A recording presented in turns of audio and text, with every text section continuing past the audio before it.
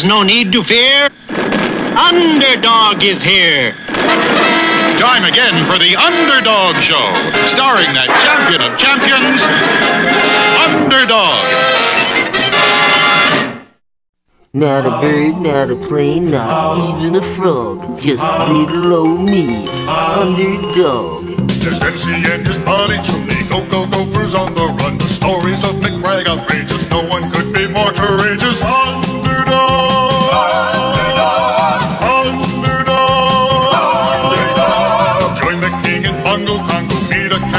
Welfare. Go watch the hunter chase the fox. He tutors on the rocks and then there's Underdog. Underdog. Underdog. Speed of lightning. Roar of thunder. Fighting all hope. Rob of wonder.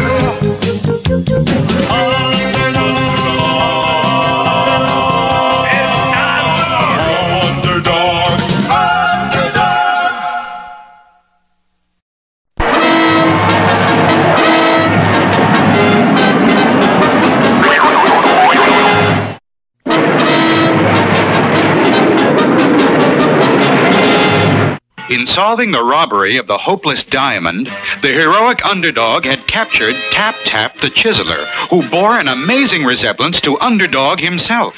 Now Tap Tap was in jail, and his hatred of Underdog grew stronger every day. Then, suddenly, Tap Tap was laughing. What's with you, Tap Tap? What's to laugh at in prison? That's just it, cellmate. I won't be in prison after today.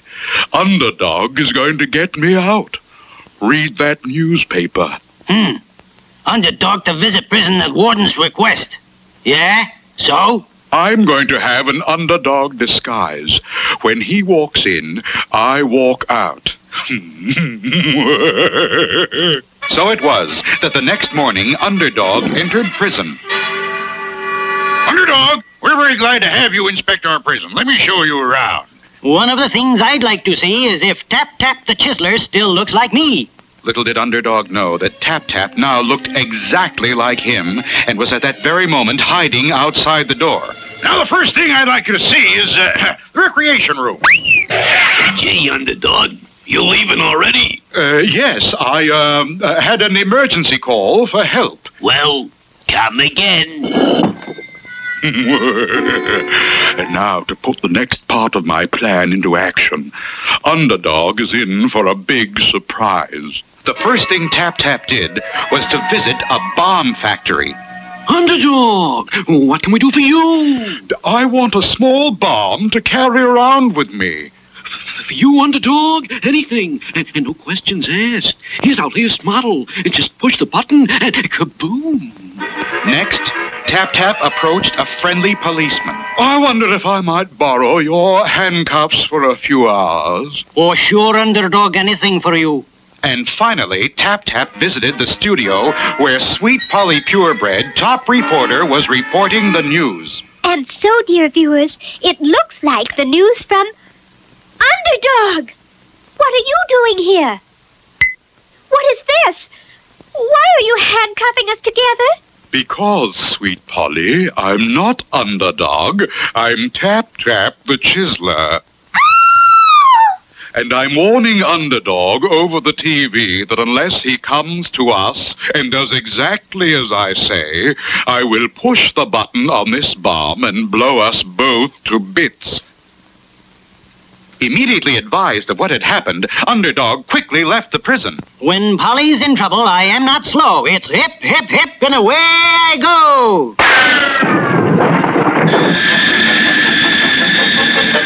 You beast! Underdog will never do as you say. Just wait till he gets here. There's no need to fear. Underdog is here. Wrong, Underdog. There's plenty to fear. Sweet Polly is handcuffed to me, and if you don't do what I say, I'll blow us both to bits. For just 1 minute, I'll listen to you. What evil deed would you have me do? First, bring me $1 million from the bank. Then promise you'll never bother me again. Don't do it, Underdog. Underdog pretended to think it over, but actually he was using his cosmic ray vision to melt the chain of the handcuffs. Then, like a bullet, he flew at Tap-Tap.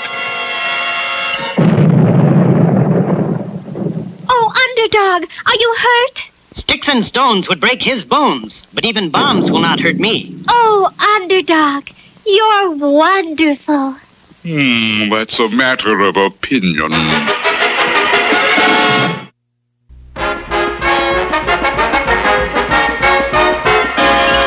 Chumley, this ad is just what I've been looking for. Wanted. 2 helpers to learn jewelry business.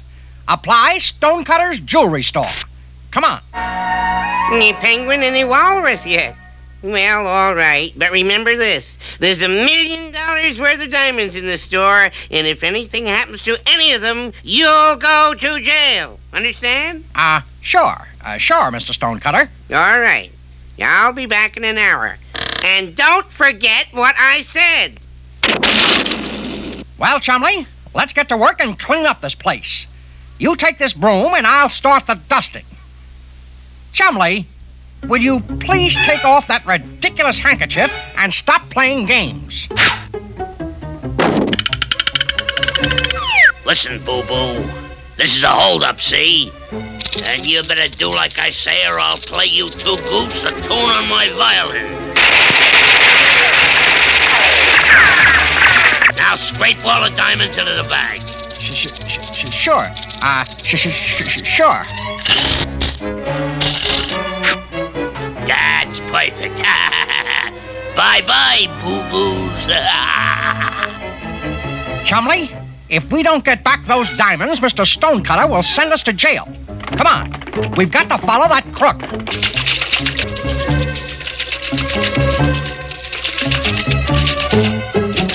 Hold on there, mateys. Let's have a look at your tickets. We haven't got any tickets. We're chasing a jewel robber, and he just ran by here. A jewel robber, is it? Aye. Why, you must be balmy. That was our most important passenger, Count Manonoff. Count? He's no count. Stand aside, sailor. We'll take this up with the captain. Here, boss, give these swabs a hand ashore. You know, the old eval. Wait a minute. Now, watch out there. Now, I'm falling.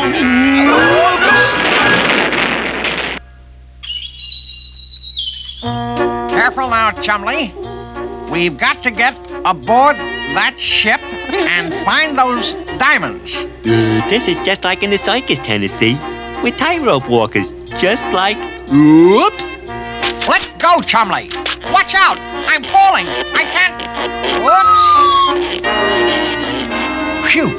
That was close. Yeah, Tennessee. Give us enough rope and we'll hang ourselves. Quiet, Chumley, and keep climbing. We're almost up to the ship. Nice to see you, mateys. It's sad you have to be leaving so sudden-like.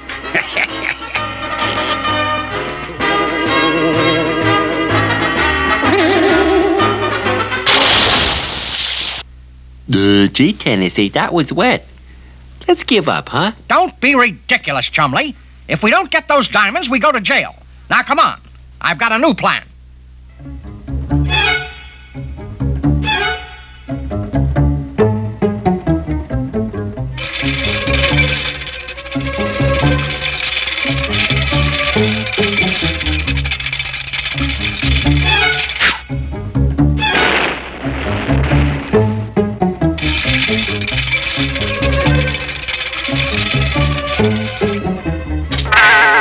All right, you swabs. That's all the loading. Cast off!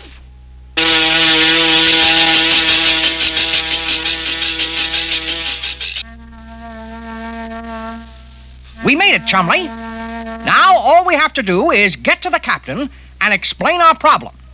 Nothing can go wrong now. Radio message, Captain. Came in just as we cast off. Let me see. Be on lookout for Penguin and Walrus wanted for theft of $1 million in diamonds. Come in. How do you do, Captain? My name is... It's them, the diamond thieves. Yo!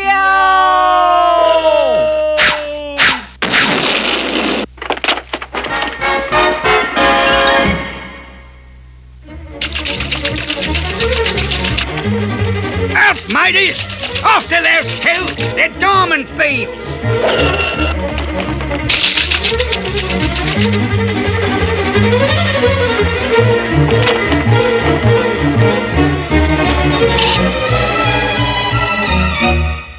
Well, it looks like we lost them for the moment. But what are we gonna do, Tennessee? They think we're the thieves. You're right. That's why we'll never get back those diamonds. The only thing we can do now is hide out until the ship docks and then go find other diamonds to replace the stolen ones. But gee, Tennessee, where can we find diamonds? Where? Well, we go to, we take a, we find some, oh, excuse me, sir, I was just... Mr. Whoopi! Well, boys, fancy meeting you here. It's sure lucky for us, Mr. Whoopi. We need somebody to tell us about diamonds. A jewel of a subject. Get it? Jewel of a subject? Oh, yes. Well, my boy, come along to my stateroom so we can use the three-dimensional blackboard. Well, strangely enough, a lump of coal or the lead in an ordinary pencil is the same material as a diamond. They sure don't look the same. No, my boy, but they are all carbon. Only the diamond is highly crystallized carbon.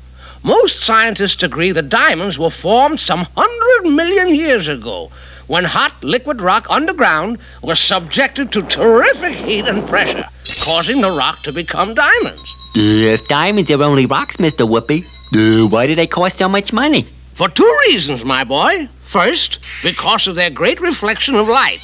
That's why they make such beautiful jewels. And second, because of their hardness. Diamonds are actually the hardest substance known to man. That's why they're used for tools such as drills that can bore through stone. Where do they dig up diamonds, Mr. Whoopi? They have found some in India and some in Brazil and even a few in the United States. But the really important diamond mines are in Africa. Hear that, Chumley? What we have to do is get to Africa and dig up the diamonds. Now, hold on, Tennessee. Diamonds are big business. There are deep mines with large shafts, just as for coal mining. And I'm afraid the mine owners wouldn't let you in. Gee, that's not very friendly-like. Well, even if they did let you in, and even if you did find a diamond, there would be lots of work to be done before it looked like a jewel. Cutting, shaping, cleaning and polishing. And all this must be done by highly trained experts. And that lets us out, Chumley. It looks like we're licked. Perhaps I can help, Tennessee. Why do you need diamonds? Search every cabin, mateys! We'll find the blinking crooks yet! There's your answer, Mr. Whoopi. They think Chumley and I robbed a jewelry store, only it was really Rocky Manonoff. Come on, Chumley. But wait! Wait!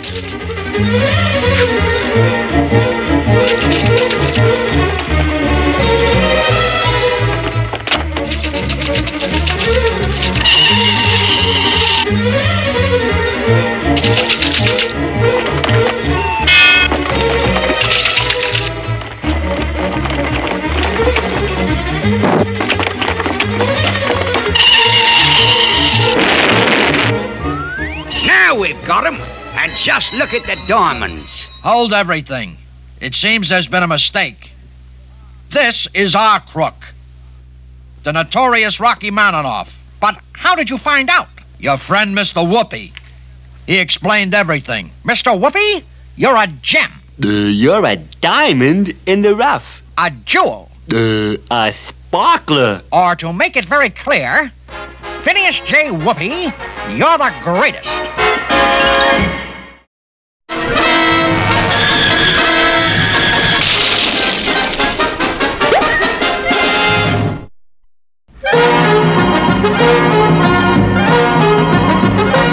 One morning, Colonel Kit Coyote, proceeding according to Army Regulation 2645, was checking the stores of the fort in Gopher Gulch. 50 bags of beans. Check. 4 barrels of crackers. Check. 3 jars of honey.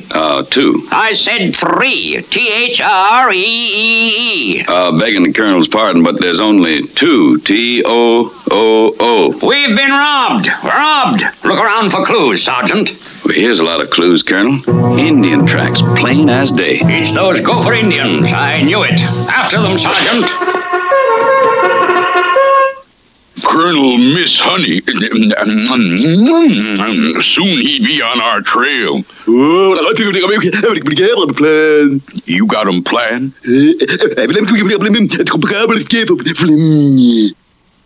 Whoopie doopie, you genius.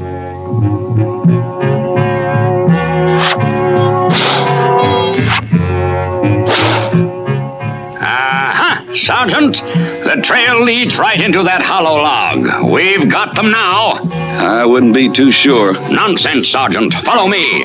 Charge!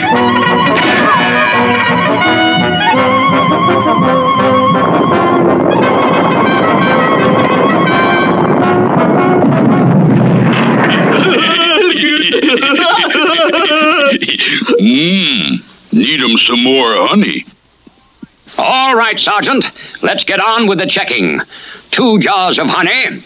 1. 1? They've struck again.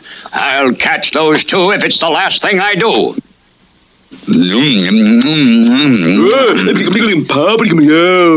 Oh, Colonel be mad? You got him planned?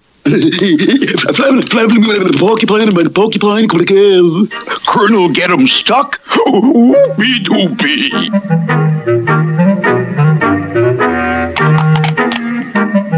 Look, Sergeant, behind that bush. Indians. Let's go. Begging the Colonel's pardon, but I think we ought to check first and... Nonsense. Army Regulation 6245 specifically says, when in doubt, shout. Charge!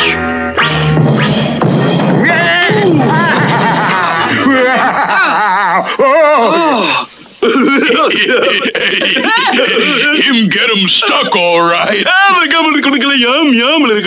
Oh, you want more honey? All right, now let's get on with the job. 1 jar of honey. No jars of honey. No jars! They've done it again! I can't stand it. This is the last straw. Back on the trail, Sergeant. Nothing's going to stop us this time. Colonel be very mad. We take him all the honey. Him be hot on trail. We get him help? Where?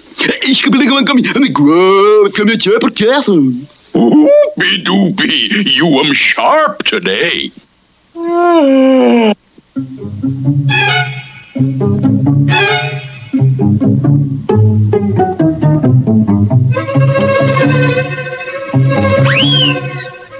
The trail's very clear, Sergeant. It leads right into that cave. That's where they're hiding. Begging the Colonel's pardon, but the sign says, do not disturb. An obvious Indian trick. Sergeant, follow me.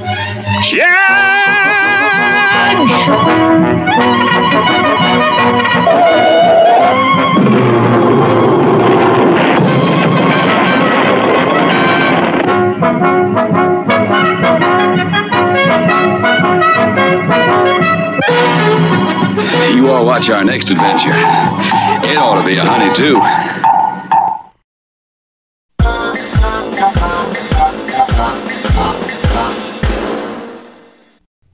There!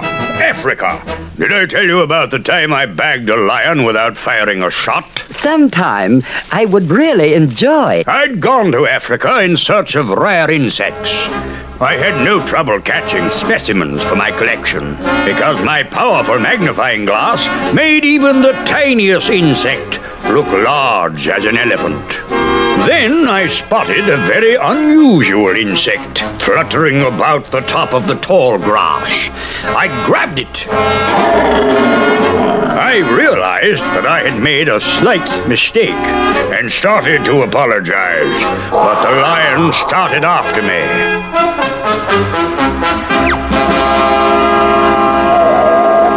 I had come to the edge of a cliff. Below me was a river full of man-eating crocodiles, and the lion was closing in. It looked like the end. Good heavens, I should think so. But thinking quickly, I held up my powerful magnifying glass. It made me look like a giant. I roared and frightened the life out of the beast. With a magnifying glass. Magnificent. Quite.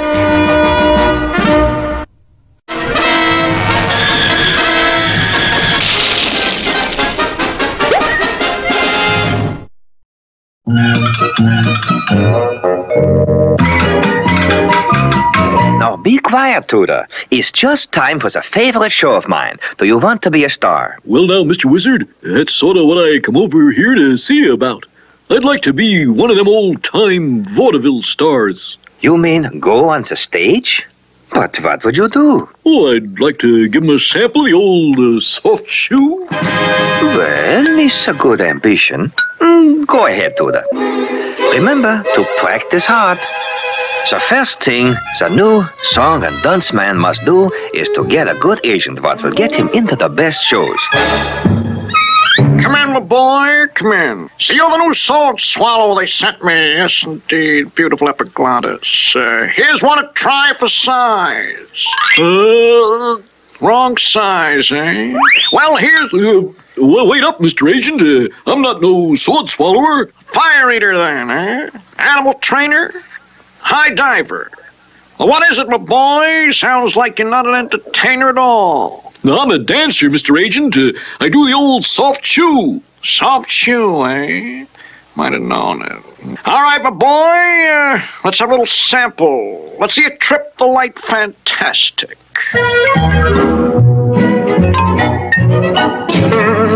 Fantastic. The act seems to fall a little short of perfection, my boy. In fact, one look at your dancing and I can tell you're a banjo player. A singing banjo player, that's it. What's your name? Tooter Turtle, sir. Tooter Turtle, you say? Need something more up to the minute, like Moonshot. Moonshot, the singing banjo player. Moonshot? Sounds like I'm really ready to start off with a bang. Yeah, don't try comedy, son. You haven't got the zing. With the new name and a perfectly rehearsed act, the song and dance man is ready. Somebody stole my gal. Somebody stole my pal. Somebody came and... What do we do now, Mr. Agent? Very simple, my boy. We need a gimmick, that's all. Something to make the little customers forget you're singing. That's it.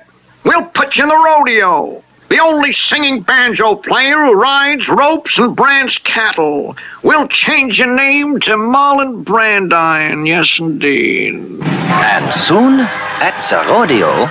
Somebody stole my pearl. Somebody stole my pal. Somebody came and took her away. They didn't even say she was leaving.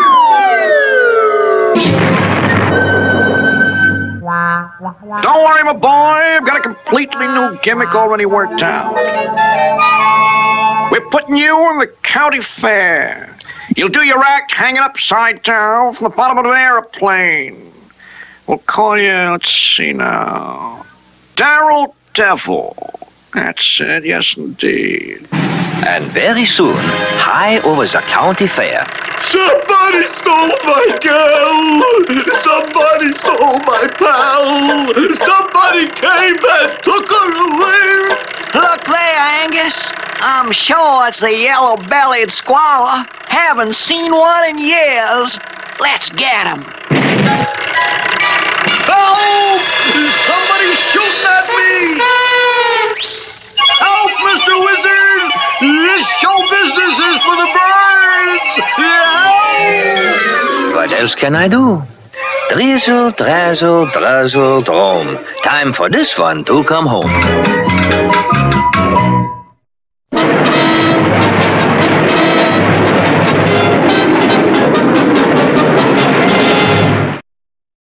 Oh.